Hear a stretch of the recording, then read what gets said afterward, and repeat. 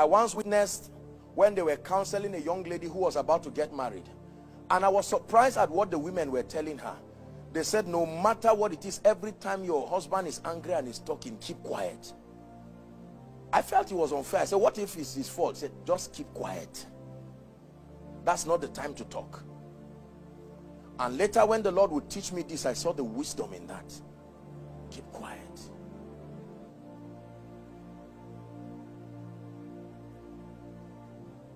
You have to understand the power of jurisdiction.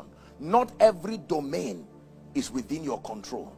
Not every life and destiny is under your influence. As a man of God, I have a responsibility for those who are connected to me spiritually, to mentor, to guide, to rebuke, to admonish in righteousness. But I cannot jump in and see any Christian around and say, I'm a man of God. Are you aware, provided you are a Christian, you are a man of, come here. What are you doing like this? No. You cannot go right now after service and go to a beer parlor and just stand and say, all of you in this beer parlor, the zeal of the Lord is consuming me and I have... No. The same way you have rights, there is also a right that protects them. Your assignment is to pray for them, to preach Christ, and to continue to trust the power of the Holy Spirit. We try to do the work of the Holy Spirit and we end up in a lot of casualties. This is something I have learned in my life. Peace will be far from us if we do not understand jurisdiction. How many zealous workers just get up and knock the offices of their boss? They just open and say, sir, I'm here to talk my mind. Just because you are my employer does not mean that I can't be collecting 40,000 and then you are slashing it and the man is keeping. The fact that he's quiet, you should be afraid. You see, when great people are quiet, find out why. I'm tired of all of this. I know nobody will have the strength to speak, but I'm going to speak even if I lose the job. And when you are done talking, he says, all right, I respect you. Thank you. And then you become afraid of what you have done now, because now you are aware of the gravity of what you have done. You know you have violated jurisdiction. You have 3 or 4 people above you to that man. You are just 3 years old in that office. You fought with everybody. And you think the only thing they will do is to drive you. No. He will call all the people within his circle of friends and say, beware of this person. If he ever comes to your company, drive him fast. You got more than a sack. Is a complete destruction of the next 5-10 years of your life until you have to build new relationships again. Understanding jurisdiction is powerful. I have learned this as a principle and it has helped my life. If you want to experience the peace of God, please hear me. Every jurisdiction is not your jurisdiction. Every jurisdiction, I repeat, is not your jurisdiction. Every time you are tempted to manifest authority, find out, am I manifesting authority within my jurisdiction? You see why Jesus blessed us and said, all power in heaven. In other words, I have a right to say what I'm saying now, because my jurisdiction, by reason of the substitutionary sacrifice, all power. Did the Bible not say we wrestle not against flesh and blood? But it begins to list jurisdictions. Even these demon spirits, they operate with an organized organogram. They don't dabble into jurisdictions. What the spirit of fear would do, the spirit of lust will not do. What the spirit of lust will do, the spirit of rebellion also would not do. They respect jurisdiction. Do you know why medicine works well? Because of compliance of jurisdiction. A consultant pediatrician will look at you and say, okay, fine, let me write a note and refer you to someone. He understands jurisdiction, even though he's a consultant. You know why? Look at all the fields where jurisdiction is honored. There is dexterity and excellence. Same thing in the military. There's the Navy, there's the Air Force, there's the Army. They do not violate jurisdiction. When Michael came to carry the body of Moses, Satan was fighting with that body. If Michael ever said, I rebuke you, it will not be possible. It's only us that can do the rebuking in his name. But he now said, the Lord, I invoke the power that covers a jurisdiction higher than you. The Lord rebuke you.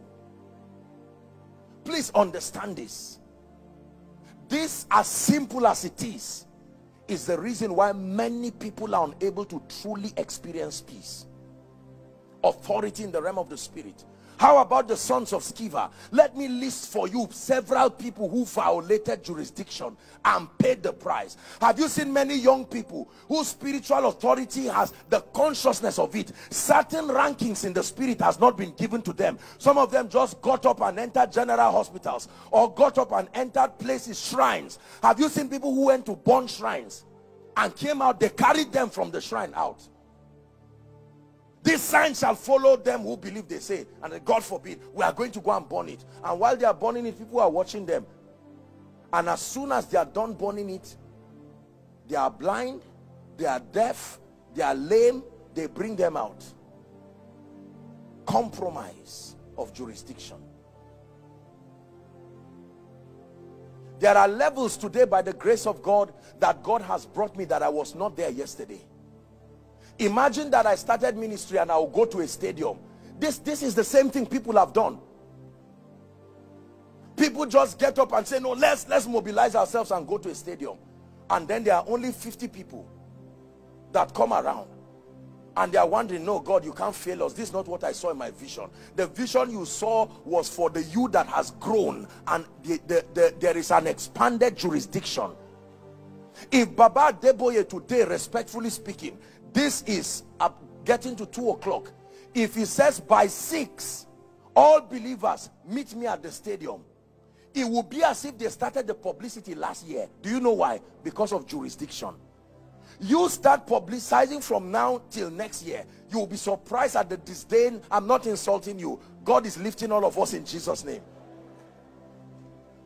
The inability to understand jurisdiction is what has brought a lot of problems to us. There is jurisdiction in the spirit. There is jurisdiction psychologically. There is jurisdiction even here in the flesh. Do you know there are certain responsibilities you should not take if you don't have certain jurisdictions? Because the attacks that are allocated to that crown you are carrying, it can almost kill you. It's why when you say, God lift me, he says, wait first. Say, Lord, I'm in a hurry. Say, wait first. You don't know the attacks that follow the crown you want to carry. And if you force that crown, he will leave you.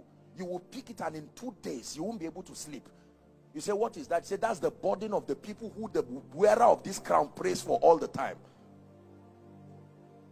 There are certain anointings, even for graces. Graces have jurisdictions. You must have capacity.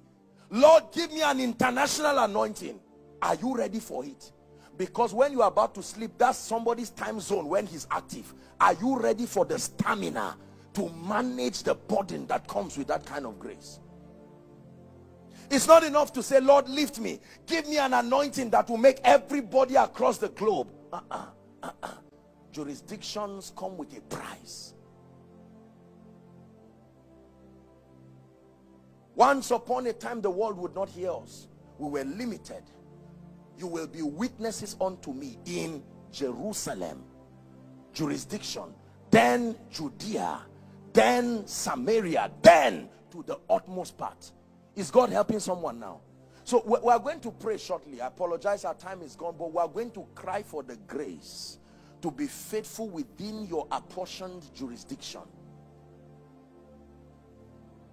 The trouble that has come upon many of us, spiritually and otherwise, may have been that we have violated jurisdiction. You are not the eldest in the family, yet you went up and you said something that maybe culturally speaking should be routed through the eldest one. That is the source of the conflict in the family today. It's not just a spiritual issue, it's that jurisdiction was not honored. Many families are in disarray today because people could not humble themselves to keep jurisdiction. There are things that deceive us to violate jurisdiction. Money, education, gender, all of these things. But we must bring ourselves back to order. There are many women who have violated jurisdiction and felt maybe because I'm wealthier than my husband, he's just a man as a figurehead. But there is a spiritual word that backs that man. You violate that jurisdiction, you expose yourself to grave danger.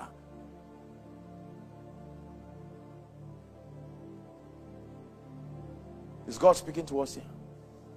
Has someone learned something? You administer grace within your apportioned jurisdiction. You want to be a peacemaker? You don't want to get into trouble? You are only a king when you are in your palace and your kingdom. Not every kingdom. Every king is not a king in every kingdom. You are only a king in your kingdom. So when you go to another kingdom that is not yours, you must submit yourself to the principles in that kingdom. Blessed are the peacemakers. Blessed are the peacemakers. It says seek peace and pursue it. And one key that I leave you with right now is jurisdiction. For some of you, you may need to pick your call after this service and call your elder brother and say, sorry, now I understand why you hate me so much. It's not that you're a bad person. It's that because I think you are not educated, I have downplayed on jurisdiction. Right now, we acknowledge you for what you stand for. You will be surprised that the moment you acknowledge him, he will acknowledge you back. You say, no, no, continue what you were doing before. Do you not know that what Satan wanted was what God gave man? So it was not that God was insecure. He wanted a correct protocol to giving it. The image of God was what Satan wanted. And when God withdrew it from him, he said, to show you I'm not insecure, let me give dust. That was what shocked Satan. I was made of light and I desired this and you rejected it. Then you came and molded dust and gave it to it. Can I tell you this? Most of the things people are not giving you, they want to give you, if only you acknowledge jurisdiction. The prodigal son had a jurisdiction where his wealth worked. Is that true? Provided he was under the covering of his father. What did he say? I am tired of your influence. Give me my thing. And the father said, so be it. When he violated jurisdiction, lack came in. He started going down. Look at where he ended up. You see, when you are compromising on jurisdiction, you will look like you are in control for a long time till you begin to plunge into obscurity. He found himself with pigs. And he said, I will arise. I will go back to my father. And I will say, Father, I have sinned against you and against heaven. I am not worthy to be called your son. Take me as one of these. The father said, provided you have come, restore the ring, the symbol of authority. You are still part of this family. I will not take you as a slave. You are still my son. Jurisdiction is powerful. What happened to us when we left God? We left the jurisdiction of our authority and victory and our covering. Why do we passionately call people to come back to Jesus? Come to that ark, your place of safety. Provided they were inside the ark, the rain could not touch them. Listen to me. Household of David, I'm speaking to the globe, but listen. There is an authority and a jurisdiction God has planted you.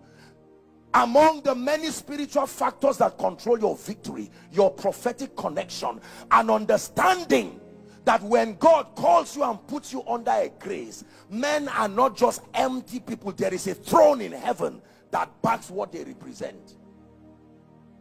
It's possible to be a member of this church, loving Jesus, and never tap into the riches of what was there because you do not discern jurisdiction. Any man of God is your man of God. And please don't feel bad. Any man of God is, no, it can't be like that. It's like saying any man is your husband. You can joke with someone, maybe your husband's friend, say, my husband. They know it's a joke.